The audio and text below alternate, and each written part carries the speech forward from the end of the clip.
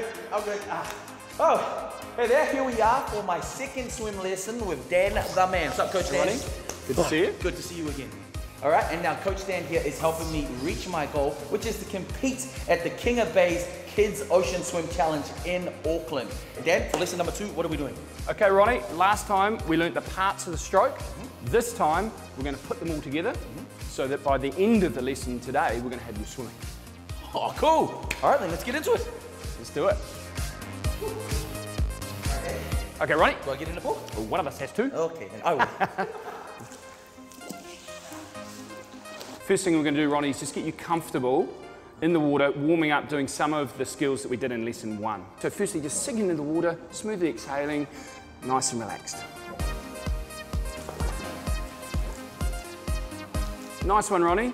The first part we're going to cover today is the timing between the arm stroke and the breathing. We're not swimming yet. I'm going to give you a float. I want you to hold it with 2 hands against the wall. We're going to introduce a term now called the breathing window.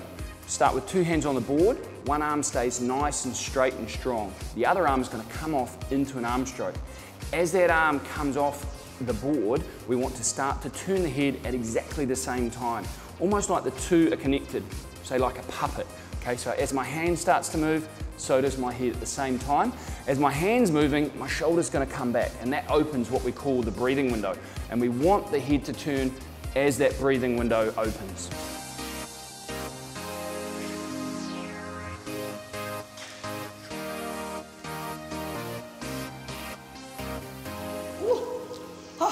That was fun. Nice one, Ronnie. Nice. Really well done. Thanks, Dan. Now the exciting part. Okay.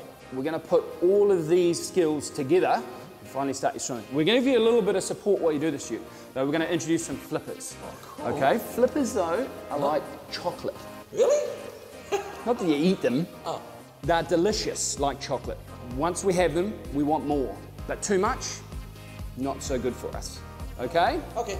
So let's get your flippers on. We'll move over here Right. and we'll get started on this next phase of your swimming. All right, Coach. You ready for this? Yep, I'm ready. Let's do it. Let's do it.